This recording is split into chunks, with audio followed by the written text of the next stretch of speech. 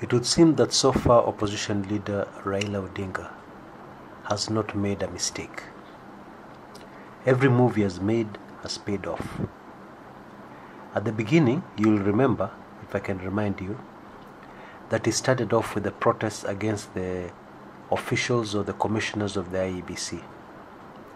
The whole idea with the campaign then was to make sure that the whole lot of the IEBC were replaced. When that campaign started, there were a lot of people who saw that, who felt that it would lead nowhere. But look at what the situation is today.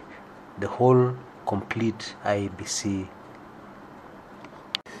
was overhauled, and today we have new officials in office. His popularity today is no accident. Yeah, it's very easy to look on the surface and say, oh, it's just luck, oh, the guy has been there for so long.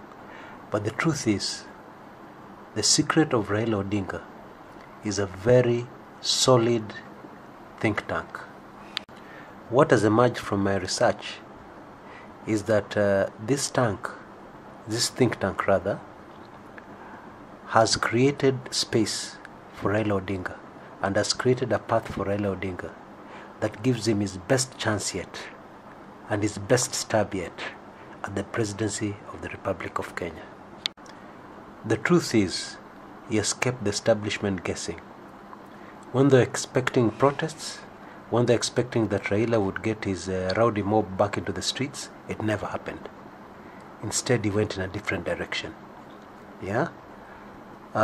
It's very interesting. Just look back. If you think I'm trying to favor the opposition, or if you think I'm trying to be a NASA person, just step aside for a while and just look back. There's a lot of wisdom and there's a lot of things you can see with the wisdom of hindsight. You know, bird's eye view of looking where we've come from. Yeah? And if you look where we've come from, this opposition leader has hardly made a wrong step so far. And I emphasize the so far, because in politics, it's easy to make a mistake.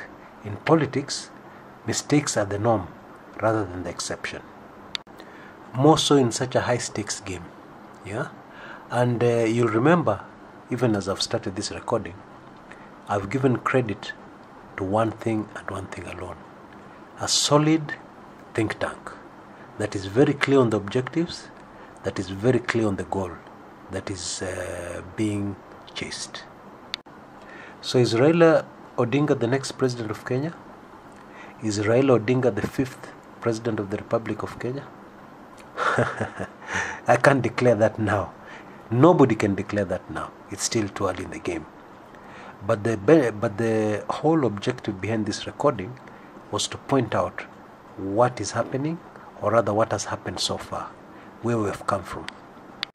But let's face it, this has to be Raila Odinga's last stab at the presidency.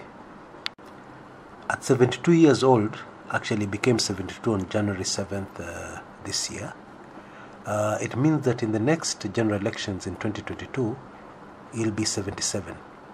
Yeah, not very old, you might want to say, but in the rough and tumble of Kenyan politics, it will be a tall order for him to have another stab at the presidency.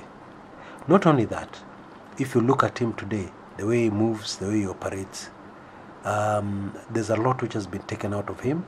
It is unlikely that he'll have it in him for another serious stab at the presidency. So really, for all intents and purposes, this is his last stab at the presidency. And if it doesn't work, it's all over. So in other words, there's very little room for mistakes. Actually, no room for mistakes. It's very interesting the way I talk about think tanks in a book I wrote in January this year called 2017 Elections, This is What is Said to Happen.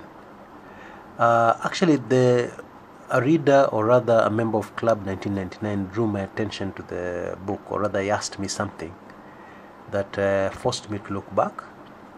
And when I referred back to the book, I was just taken aback at how virtually everything predicted in that book has come to pass.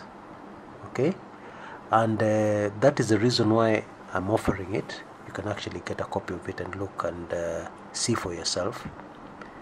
And in the book I talk a lot about think tanks and how past presidents have used think tanks very successfully President Daniel Arap Moi, when he had a very major challenge in 1992, used think tanks very effectively to be able to ward off very serious opposition from the then very united, very strong opposition that had united to remove him in power.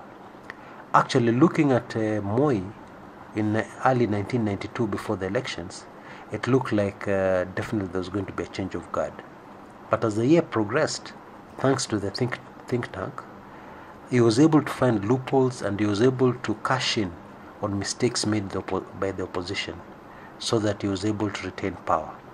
Some would say he rigged the election, but the whole issue was the way he played his cards. Okay, so think tanks are extremely important,